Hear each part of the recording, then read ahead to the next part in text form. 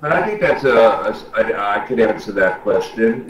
He asked me if I ever put any like frozen foods or anything in my mouth. Of course.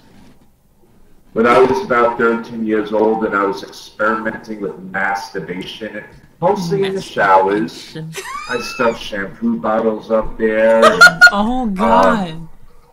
I brush like L'Oreal up my butt. Brush. I says, well, I'm gonna go for the cucumber. Oh but, you know, to tell you the truth, I was so tight back in those days, I couldn't get that cucumber up my butt. But I do have a little fantasy about fucking a watermelon. Watermelon? I don't think there's gonna be any suction in it. Wait, he said put a watermelon? He said watermelon. But I've seen it on a video years ago, a guy No fucking a way. watermelon. It looks so fucking erotic. What? He said put a watermelon in his ass?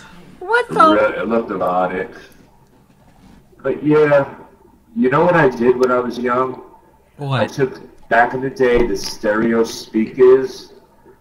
They said if you put a stereo speaker between your legs and you put the volume all the way up, the vibration against your nuts will make you come. Oh my God. Well, I tried it, but it didn't work for me. And then I took a used toilet paper roll. Oh my God. And I put Jello pudding inside of it. I never put Jello pudding in it.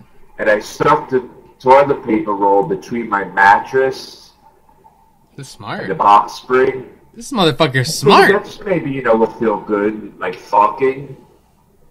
Couldn't come. There was no suction on There was it. no suction. But if anybody's gonna ask, did you waste dough out the Jello or did you eat it? I did eat it. What? Oh! What kind of germs could I get from my own self? What? This motherfucker. This guy is crazy.